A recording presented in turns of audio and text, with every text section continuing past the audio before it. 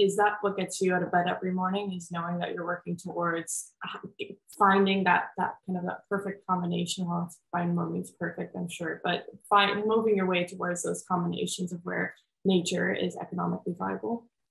Yeah, I mean, when local communities are empowered and their well-being is improved by nature being restored or protected, that's the dream. That's it. If that happens once in the world as a result of anything I do, then my life has been wholeheartedly worth it. It's that's definitely what gets me up in the morning.